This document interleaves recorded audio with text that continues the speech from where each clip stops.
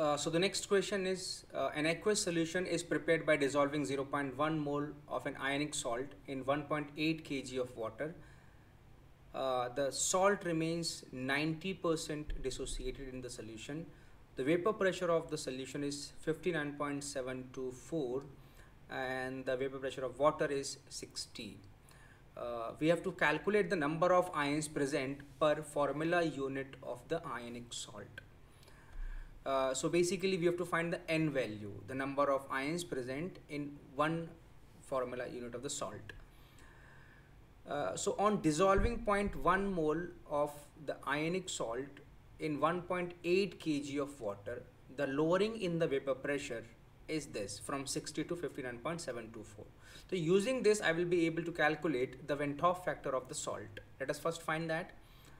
So P naught minus PS upon PS is equal to I into number of moles of salt upon number of moles of salt plus number of moles of water.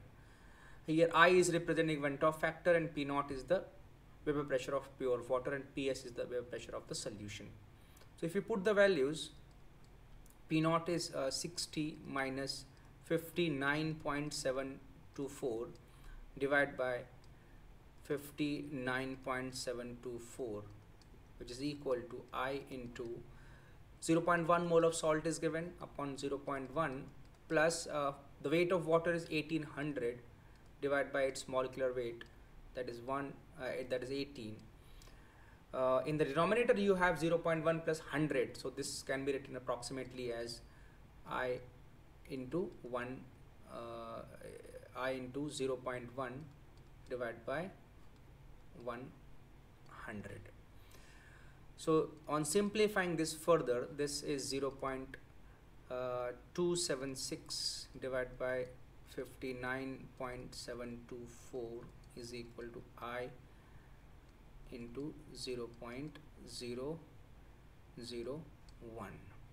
From this, Venthoff factor comes out to be 4.62 on calculation.